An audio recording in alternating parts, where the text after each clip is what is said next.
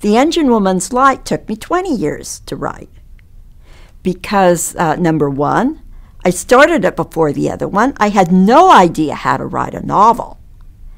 And I had no idea which way I should go.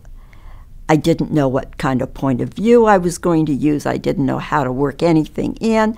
And plus, I had to learn how to run a steam locomotive. And I had to learn about railroading so that I could make my story believable. Because there's no way that,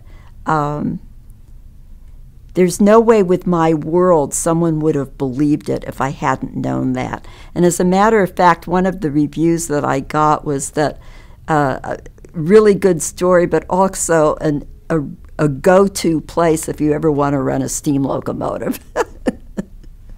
Because my character is running a steam locomotive, and she's possessed by the spirit of her great uncle, who was a steam locomotive engineer.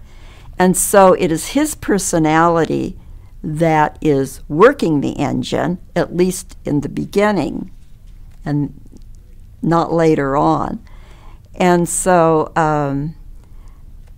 I had to be able to do that as an engineer would think.